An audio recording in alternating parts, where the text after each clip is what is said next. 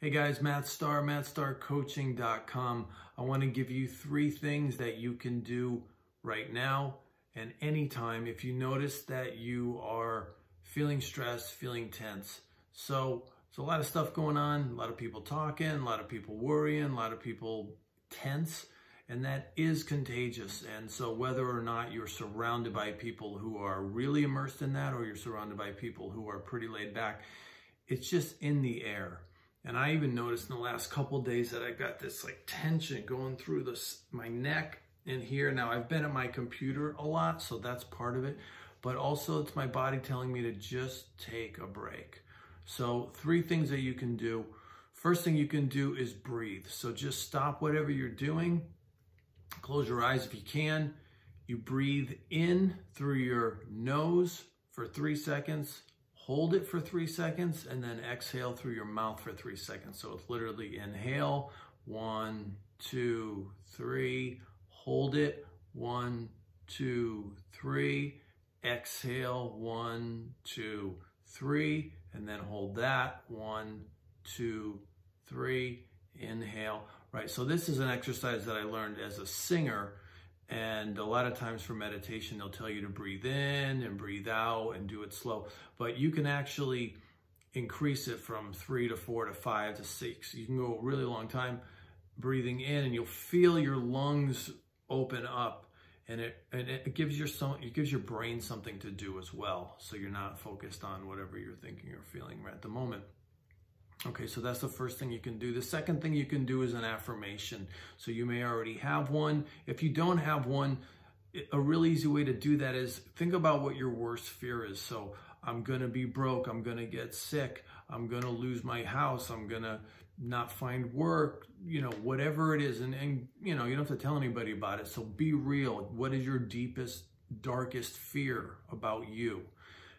Make up the opposite, right?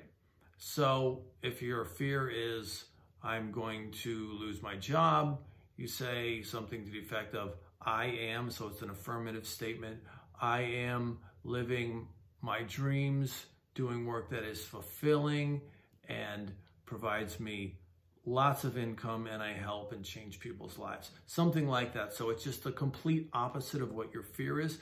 Another one that's just a classic, this one's been around for a long time, and it's every day in every way I am getting better. Right, and so you can apply that. That can mean whatever that means to you, right? So that can be health, that can be if there's a character trait that you're working on.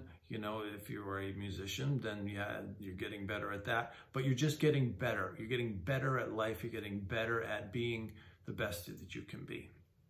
Okay?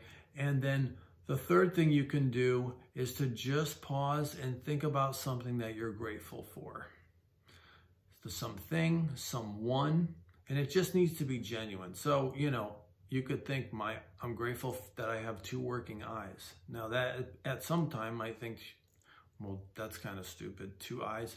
Well, yeah, because there's people that don't have eyes, and there's people that can't see, or there's people that can see out of 1 eye, or have a patch, or have an eye that's, doesn't work properly, right? So if you got 2 working eyes, that's good. Imagine if you didn't. So it's very simple.